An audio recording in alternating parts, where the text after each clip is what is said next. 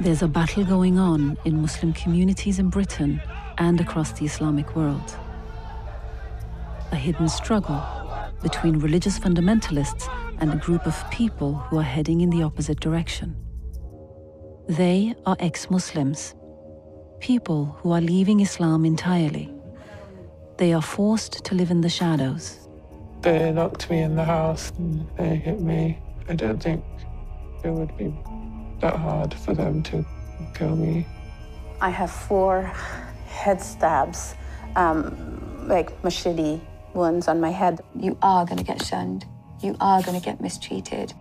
I found an underground resistance movement who defy fundamentalists here and across the Islamic world. Internet and social media is our battleground. Our numbers are growing each and every day. Just because we're silent doesn't mean we don't exist.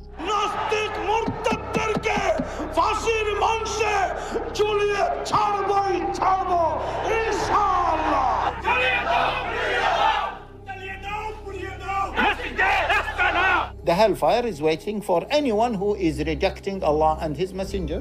Moreover, their families, they should not continue having any kind of relationship with them. This is a time bomb of young people who are being traumatized, really.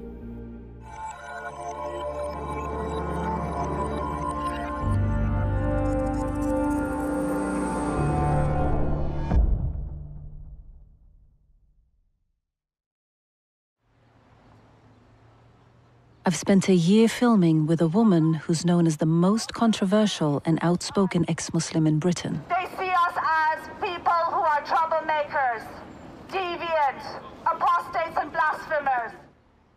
She gets regular death threats, and she's often criticized for her attitude towards religion. There is nothing more intolerant than religion. But I spend time with her behind the scenes. I'm shaking.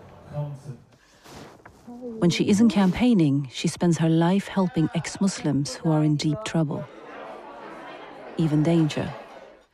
Council of Ex-Muslims of Britain is both a campaigning group for the right to apostasy, and it's also a support group, really, for people who've left Islam. Maryam was born in Iran. As a teenager, she escaped with her family after her country was taken over by a fundamentalist Islamic government. She established her organization 10 years ago. It's just a movement that is run by and organized by volunteers, many of them people that we might have helped, and they come back to help others. Maryam introduced me to Sadia. She's one of the young people their group has helped in the last year. Sadia grew up in Oxford and lost her faith aged 15. She says she was immediately told to stay quiet. I remember saying to my mum that I don't think I believe in God anymore, and her saying, you can't tell anybody else because they'll kill you. Like, we're obliged to kill ex-Muslims. It would put me at extreme risk if anybody else was to find out, so that conversation ended there. But Sadia told me she wanted to appear in this film because she wants to honor the memory of her brother, Raza. That's my favorite picture of him. He always had the same smile, always had this kind of cheeky, like, uncomfortable smile. He was just so cute, so cute. Raza was doing a chemistry degree at the University of Hull. She says it was his love of science which led him to lose his faith. One thing everybody knew about him was that he was an atheist. He was much more open than I was about it. Last year, Raza killed himself, aged 28. I just miss my friend,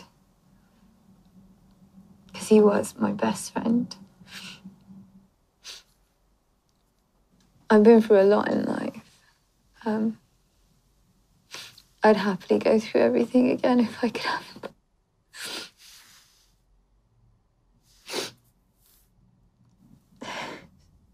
Before he died, Raza spoke of having hated himself since his mid-teens. Sadia says there were a number of reasons why he felt this way. but she believes it was partly because he'd come out as an atheist when he was around 14. I feel like when you leave Islam, your intelligence gets attacked. They kind of make you feel like you're stupid for making such a decision, which he felt like his entire life. Leaving Islam, becoming an ex-Muslim, all of a sudden you feel like you're dirty. You become unimportant within the community. It's really strange. Raza sank into depression and drug dependency. He started hating himself so much because he never really experienced real love and compassion. And ultimately, you just kind of go back to that horrible, empty feeling where you realise that it's so sad, isn't it, that actually nobody really loves you and that you are really lonely.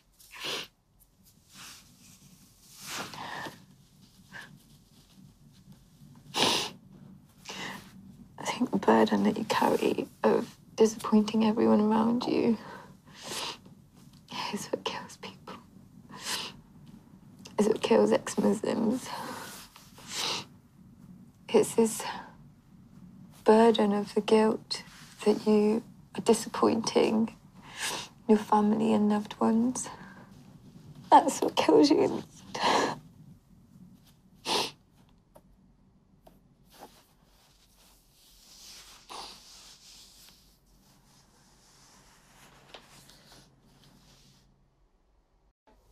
In the work that we do, we find it very common for young people, especially, to feel shunned and ostracized and shamed.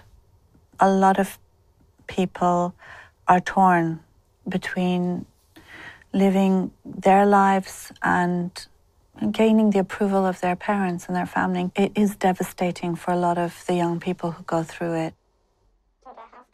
Samira lost her faith 10 years ago, but only told her parents recently. I'll never forget how my mum just cried for ages. My dad couldn't talk much. And my mum was wailing, she was begging me not to do this. What did you say? Dad, I have to, and I'm sorry. I have to tell you who I am. For the last 10 years I've been this, I'm only disclosing it to you now. And you've loved me the whole last 10 years, I'm the same person. And they're like, but no, you're a kafir. The worst of the worst, because, you're not even a Christian, you're not even a Jew, you're not even a Hindu, you have no God. To have no God, you're the worst kind. All of a sudden here, I was perceived as someone that had no morals. That I was a loose woman with no morals. My mum and dad are so heartbroken, and it hurts me that I had to tell them that and I had to break their heart. Do you feel a lot of guilt about this? Yes, I do. It's having living parents, living family, such strong attachments, and you mourn their loss while they're alive. Samira is still in contact with her parents, but the relationship is very difficult. Her identity is disguised to protect them because of the pressure they might face from the wider community. Well, I think the community will come to my parents and tell them that their daughter has dishonored them. Then that she has dishonored the community. And that my parents didn't do a good job at all to bring up a daughter like me. They should have probably killed me when I was young. I wrote to a number of Muslim organizations in Britain to ask them about the treatment these young ex-Muslims faced. Only one religious figure agreed to meet me. Dr. Umar al-Hamdoun has held a number of senior positions in mainstream Islamic organizations. He says no one is compelled to be a Muslim.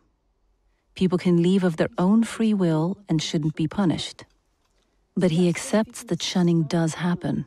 The Muslim community is a community that is based on religion. So if a person chooses to stop being a Muslim, they can't really expect that the Muslim community is still going to say to them, you're part of our community. Because you've left Islam, you've left the religion. The family do need to try and resolve their issues by sitting together, talking about matters. But I do understand that, you know, if a family holds religion very deep to their heart, that when they see one of their members has left that religion, they feel a sense of betrayal. And obviously, a lot of people will just say, look, I can't deal with this, so I just shun that member out because he's betrayed me. Islam does put a big emphasis on faith, and sometimes somebody might have to reject something or a certain person because their attitude towards faith. That can happen. Would you do that?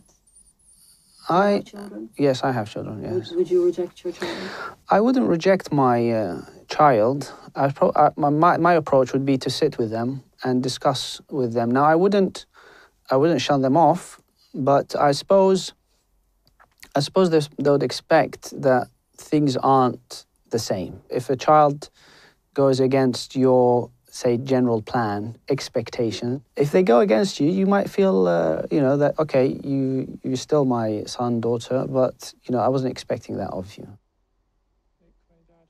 Some people Maryam has helped have experienced serious violence and abuse. Safia contacted her 3 years ago. She says she just told her parents she didn't believe in Islam. I was planning to run away from home and go to university because my parents didn't want me to move out of home. I think I said, I'm not a Muslim anymore. I thought that would mean that they would let me go. But they locked me in the house. They hit me. They burnt my arms. They burnt your arms? Yeah. I still have the scars. Like my dad, he said that he wished he'd already killed me or that he'd strangled me when I was born. Maryam put Safia in contact with the police and other authorities and helped keep her safe. No charges were brought against her parents, but she's now left home. Some people Maryam's group help end up becoming volunteers themselves. Like Rehana. She grew up in a strictly religious family in Bangladesh. I was told that it is Allah's command for parents to tame their children. And my mom said that wherever I beat you on your body, that part goes to the heaven. I was like, oh, okay. Sorry. I used to have very negative self-image about myself because I just didn't feel I belonged to my community, my own family. And that used to eat me every day. And it was very lonely, very isolated. I mean, I wish my parents accepted me the way I am, and if they supported me, I mean, that would be enough. If they're angry with me, I would wish that they forgive me, I mean, and accept me the way I am. I've done everything, but I wasn't good enough. Rehana has now come out publicly as an ex-Muslim. Bring it close to your mouth. Here, I'll hold it for you. Yes. Our new movement of this defending free speech starts from here. But she says it has devastated her relationship with her family. I haven't seen my family for a year now. I can't go back to my country. I lost my friend. I just want to believe that maybe one day I can go back to my family and embrace them and tell them I love them. I just can't replace how much the pain I feel. I don't think no matter how much I work as an activist or anything, I can never, I can just never, replace that. I can't do that. I love them, but I can never tell them how much I love them.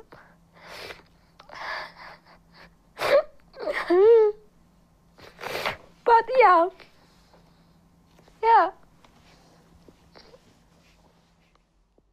They're so concerned about their parents.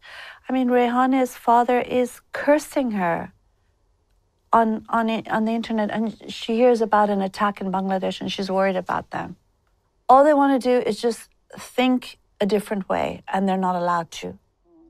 But Dr. Al-Hamdoun argues it's not realistic to expect atheists to be treated the same way by a religious community. That's normal perspective. In the eyes of the religion, you have done something wrong because religion expects you to stay religious. And you're saying, I don't want to be religious. So they, of course, going to say to you, you're no longer favorable in our eyes. Doesn't mean that we discriminate against you. Doesn't mean that we treat you badly or, incite hatred or violence or whatever, or abduct you or force married you or whatever. But at the same time, they do that, and that's wrong. We have to reject that. So how we treat people is the same. We don't discriminate, but our love, our cannot be the same. It's just human behavior. Islam is a pragmatic religion. It doesn't expect people to behave outside their human norms. Dr. El Hamdoun is a mainstream Muslim figure who condemns incitement or discrimination. But you don't have to spend too long online to find a huge amount of Islamic preaching which follows a fundamentalist interpretation of Islam and is directed against apostates. Major satellite and online channels broadcast globally, including into the UK. This is Dr. Zakir Naik from India, one of the most popular TV preachers in the world. But if the person who reverts, who was a Muslim, then converts to and becomes a non-Muslim and propagates his faith and speaks against Islam, and if it's Islamic rule, then the person should be put to death. Or Sheikh Asim Al-Hakim, who broadcasts in English from Saudi Arabia and visits the UK to preach. In Islam, the punishment for apostasy is death penalty only after a panel of judges interrogate, speak to that person, try to bring him back to his senses. If he still insists, then this is worse than grand treason, and Allah Azza wa Jal knows best. Or Haytham Al-Haddad, a British Imam and Islamic broadcaster. The hellfire is waiting for anyone who is rejecting Allah and His Messenger. Moreover, their families, they should not continue having any kind of relationship with them. All of these videos are easily accessed in the UK. Ex-Muslims say these kind of speeches could encourage the community to discriminate against them. Apostates are supposed to be killed. So parents then feel that they have a duty to reject their children. The religion essentially provides them with the rules, doesn't it? If this person starts leaving a religion and stepping outside the bounds of the faith, then you have to punish them. But Dr. Hamdoun thinks this kind of preaching doesn't have much of an effect on families. Yes, these spiritual leaders do have influence, but end of the day, what really matters for the families is their own dynamics. Not because the imam has said it, not because the community has said it, it's because they feel betrayed. He says he disagrees with the idea that ex-Muslims should be treated equally in every way by the community. In your line of thinking, and this is the idealistic way, is that you should treat people the same in every aspect, but society doesn't. It's not pragmatic. Your outlook on life is not pragmatic. They're going to be treated less because they're no longer if they're looked at from the religious lens, they've dropped in the religious lens, in the religious hierarchy, in the religious numeration.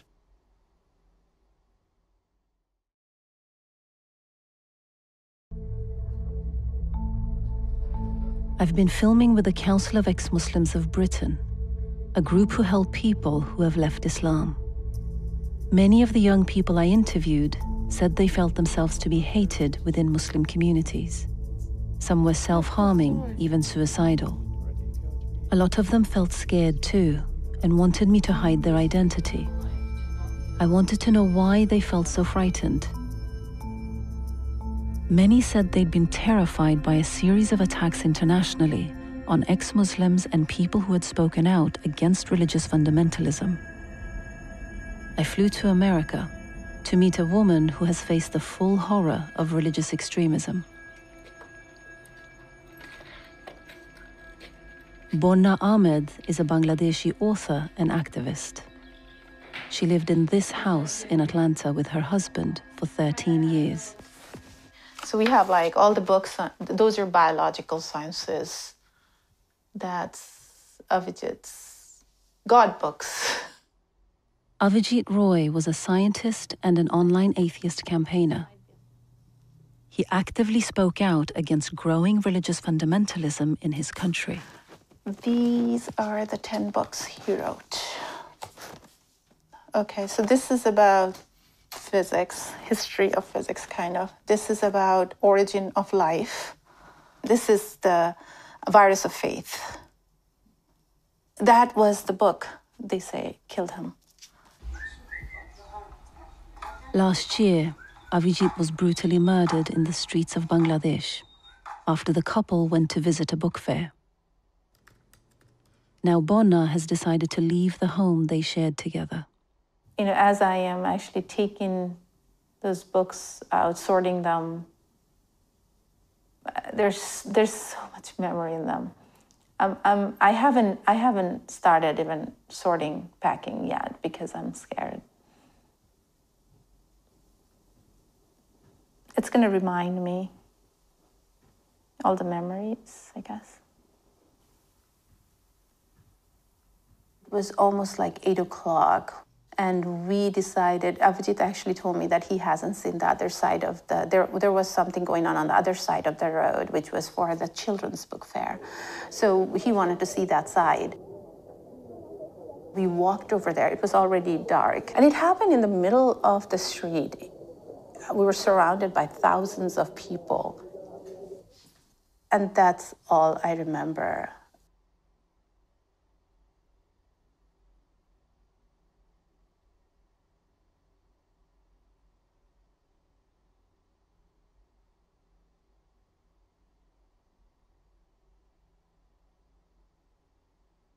I do not have any memory of that attack. The other attacks I have seen before and after, they do attack with machetes. It's a meat cleaver. And I guess they think that's the proper religious way to kill you. The next thing I remember is I'm in some kind of vehicle. There's something very heavy on my lap, and I'm all soaked in blood.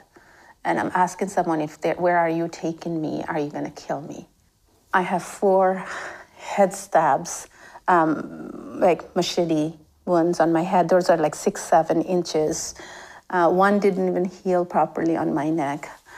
And I kept asking, I said, please tell me what happened to Avijit. Please tell me what happened to him, and I can take it. Trust me, I can take it. Avijit died in hospital of massive blood loss. You know, it takes a lot of effort to build a relationship like that, based on love, based on philosophical basis, based on intellectual basis, based on the respect, equality. I think what I had was precious. It didn't have to end so soon.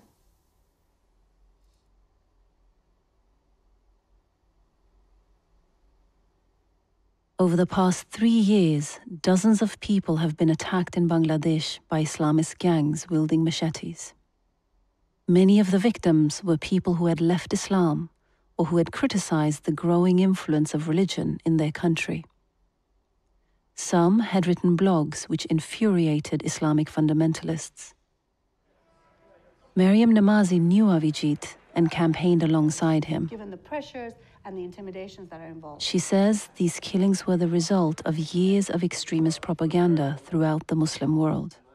They've made the term and being atheist so derogatory that you just have to label someone a murtad or a kafir, and it's enough to incite mob violence against them. That's what's happened with the Bangladeshi bloggers. A lot of them wrote about science, they wrote about human rights issues. Yeah, possibly some were critical of Islam. What linked them all together was the fact that, let's call them atheist, and that will be sufficient to incite mass murder against them, in broad daylight. I met Arif Rahman.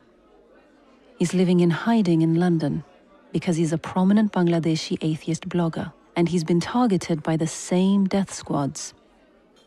He admits he sometimes wrote provocative and even insulting comments about Islam.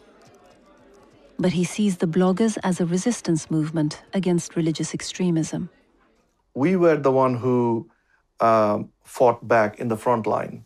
And we created this space behind us where it was less turbulent. And our objective was to push it outward, and more thinkers and, people who should not be worried about their life can constantly do their thing. When we started writing, as I said, back in 2006, we did not think that people would be killed over this. And in 2013, our first colleague, Ahmed Rajib Haidar, he was an architect. He was hacked to death in front of his house.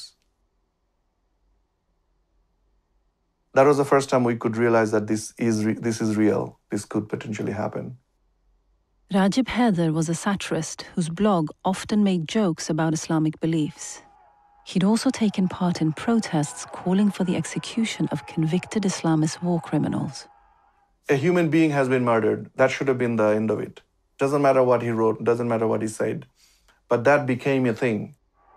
In the days immediately after his death, tens of thousands of people marched in the streets of Bangladesh calling for the hanging of atheist bloggers. Islamist negative propaganda was on full swing at that moment. It was vicious religious rhetoric, and it was also political. Islamists were using the term atheist to attack the secular government and the protesters.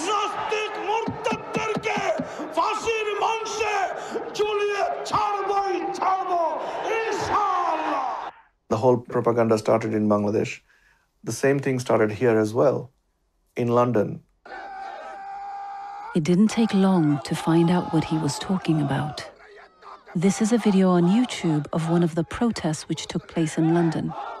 It was held only a few days after the murder of the blogger Rajib Haidar. They are condemning him and insulting him.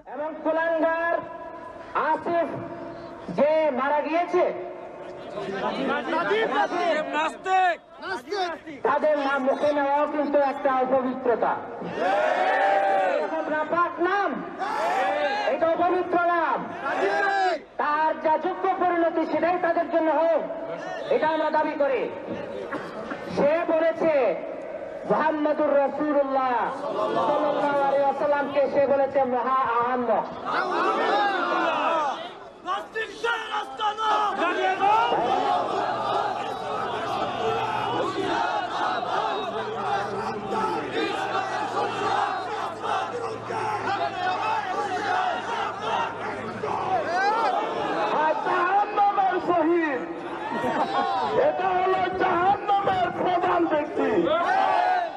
These aren't fringe extremist speakers talking in this way about a murdered writer. They're important community leaders. This is Mufti Shah Sadruddin. He's one of the most senior religious figures in the Bangladeshi British community. He's the rector of a full-time secondary school and a leading figure in this organization known as the Jamaat-e-Ulama UK, the Council of Muslim Scholars in the UK, based in London.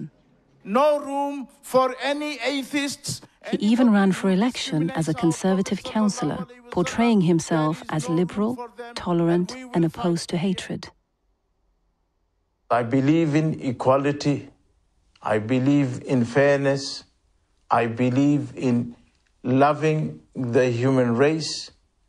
And I hate to hate anybody. Here he is a year earlier, speaking about atheists who he said had insulted Islam.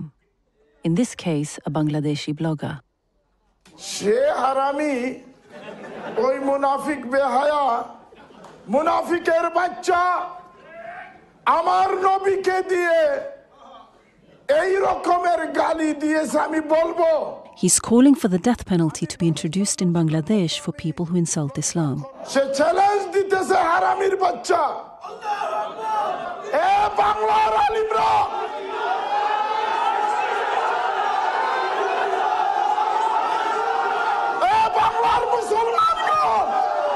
Wake up! Amar Nabi ke erokomer gali diye kono haramir bachcha baste থাকতে পারবে না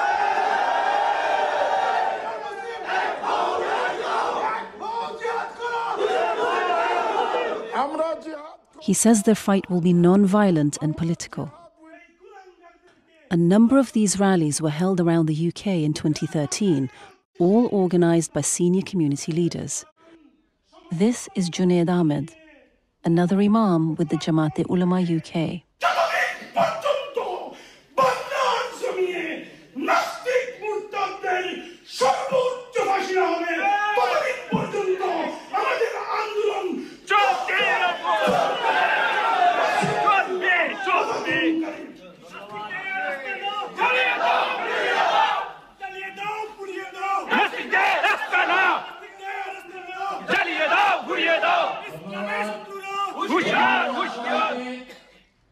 Arif Rahman says that in 2013 he heard that his name was being passed around outside the mosques in London.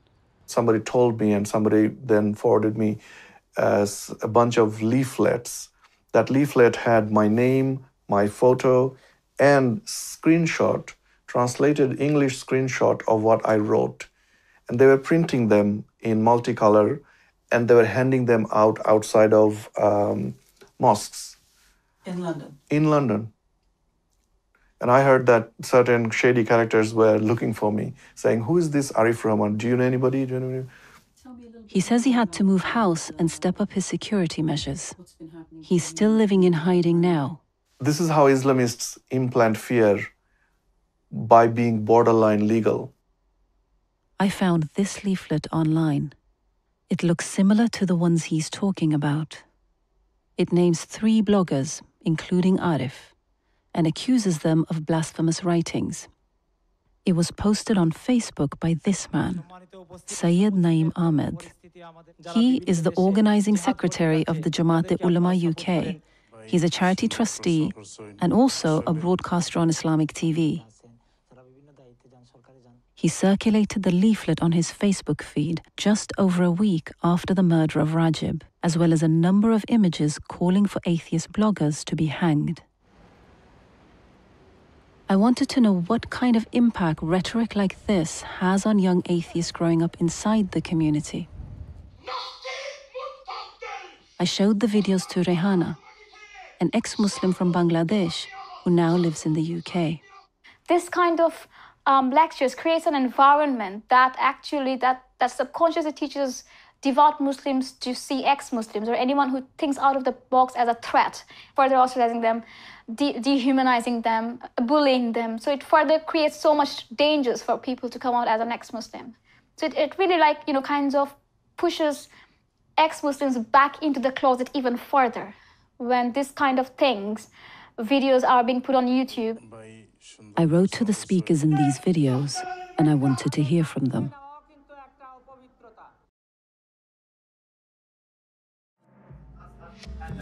I've been filming with the Council of Ex-Muslims of Britain, a volunteer group who help atheists from around the Islamic world. In 12 countries, all of them Muslim, apostasy or blasphemy carries the death penalty. The Council is in contact with thousands of people who live in these countries, and sometimes they try to help them if they need to escape. It's 4 o'clock in the morning in central London. I'm meeting Imad Habib, a long-time member of the council. Where are you going? So I'm going to a hotel where there is 2 girls who contacted us, who want to escape. The young women have contacted his group after seeing their campaigns online. How long have you been in touch with them? We've been in touch for probably a long time, maybe a few months. We're gonna meet them. I will try to get them somewhere safe. The women come from an extremely strict Islamic country. Their family is on holiday in London, and they've decided to run away. Imad himself made the same journey.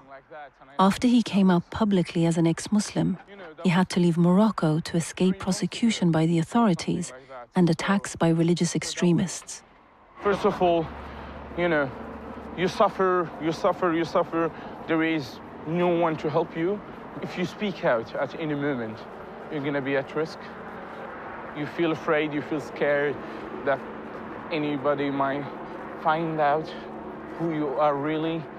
It's a really risky journey that those people take. But that's all we can show. Imad and I did meet the young people, but they said they were too scared to be in the film at all. We can't say any more for their own safety. We can't even say what country they come from. But it was a small insight into a much larger, much broader phenomenon. I came to realize that Maryam Namazie and her group are plugged into a growing international resistance movement. I wanted to hear from some of them. So maybe we can start with Nadia El Fani from Tunisia. Nadia is a filmmaker and made this documentary in 2011.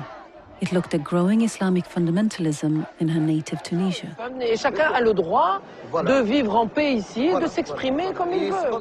When she tried to show this film at a cinema in Tunis, a mob gathered and violently shut down the screening. Nobody saw the movie, you know, because they destroy a cinema and to don't let the people see the movie.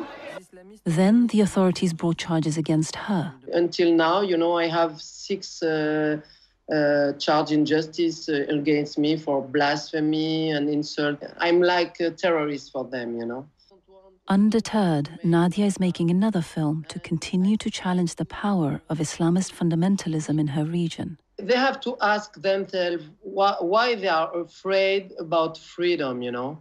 They are afraid about freedom because they know if the people think, you know, by their own, they will not get the power anymore. This woman is an atheist blogger living in hiding in Bangladesh, where a number of atheist bloggers have been butchered in the street by Islamist gangs. Despite the extreme danger, she carries on. No one is safe here in Bangladesh right now. A few months ago, I noticed that people were following me and watching over my house. The murdered blogger Niloy Neil was also followed like this prior to his murder. I want to tell them that you're not going to scare me. You're not going to scare my friends. You're not going to scare the atheist community of Bangladesh. This website was set up in 2011 for atheists in Pakistan. But its founder, Fawzia Ilyas, faced multiple death threats and was charged with blasphemy. Revealing yourself as an atheist in Pakistan is like having a death penalty or death wish. You are as good as dead. Nearly 40 people are currently on death row or serving life sentences for blasphemy in Pakistan, although no one has been executed to date. Often the charge itself is enough to result in mob violence against the accused. Just imagine living with the constant fear that an angry mob will torture you to death if they found out you are an apostate. Last year, Fawzia was forced to flee Pakistan and claim asylum in the West. I lost my daughter, now she's 8 years old. And I didn't see her from last 4 years because court just gave custody to my ex-husband.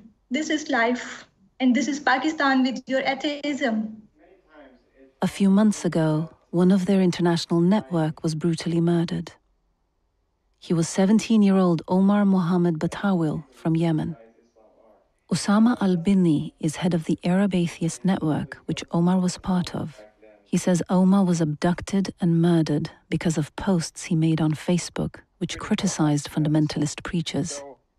Let me give you an example of one of the things that this wonderful young man said. They accuse me of atheism. Oh, you people, I see God in the flowers, and you see him in the graveyards. That is the difference between you and me.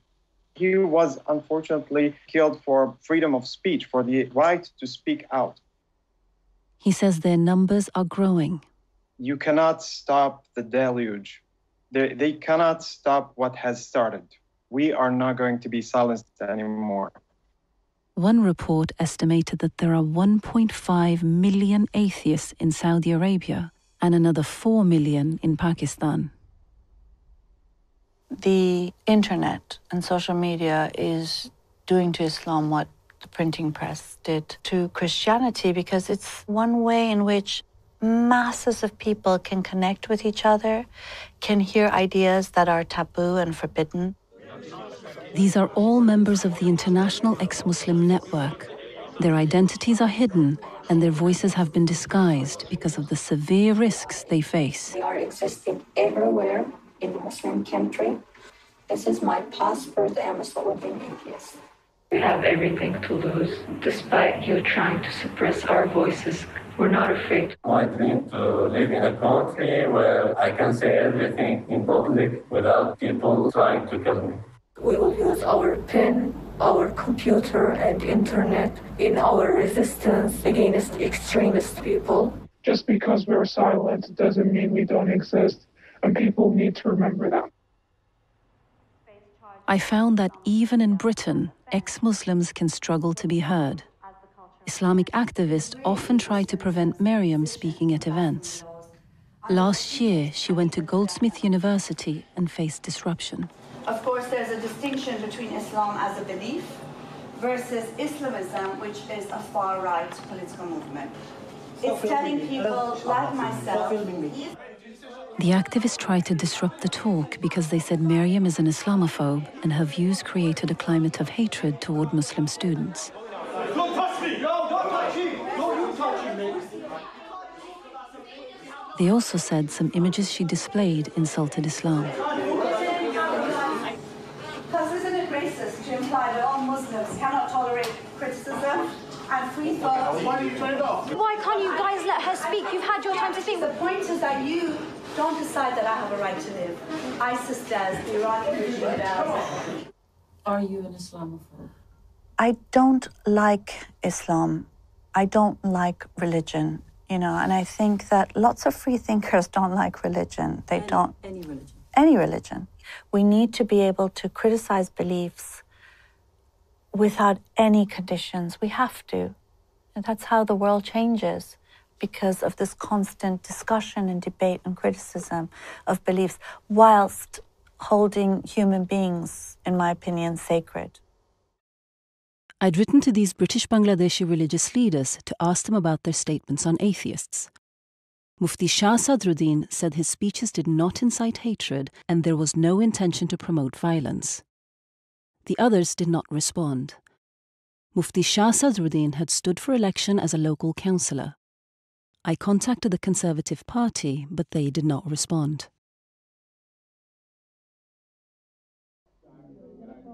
During my time filming, I found many ex-Muslims were estranged from their communities. But I saw how some found a new sense of belonging, even a new family with Maryam. Like Rehana, I saw her give her first speech as an open ex-Muslim. After coming to the UK, I met the ex-Muslim community. And it was a transforming moment for me because I didn't know that there is a big world where I will meet ex-Muslims from across cultures, across race, and they would become a family. And at one of their meetings, I saw her devise a social media campaign.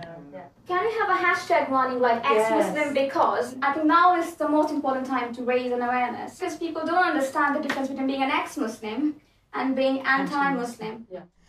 So on the 19th of November, we first published that we're having this campaign on Twitter called hashtag ex-Muslim because.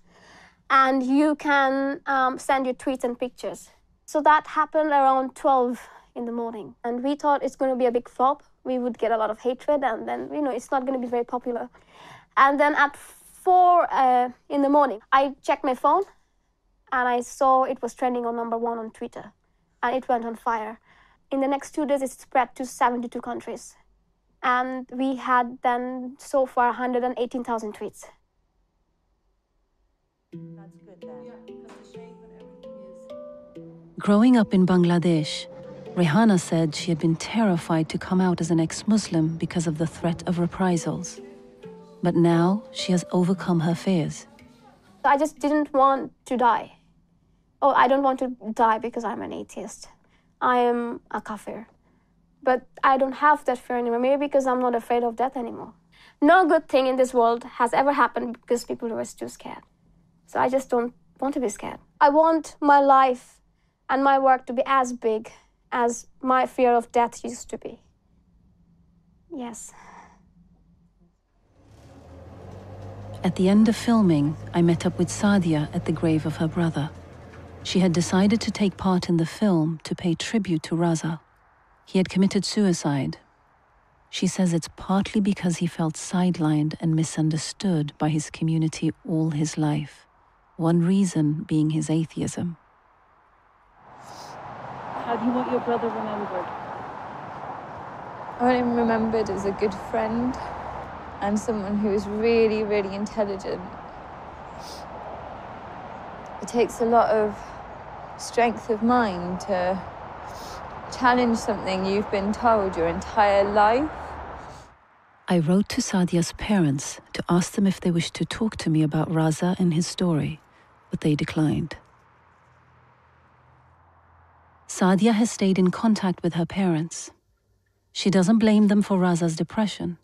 She blames a culture and a community which stigmatizes ex-Muslims and drives families apart. What do you want parents of ex-Muslims to know? To support their children, to not isolate them, to not abandon them. Surely the life of your children is more important than a book or a faith. To not kind of wait until the point where their children have ended their lives to rethink everything. Because there's no bigger tragedy than a parent mourning their child's death.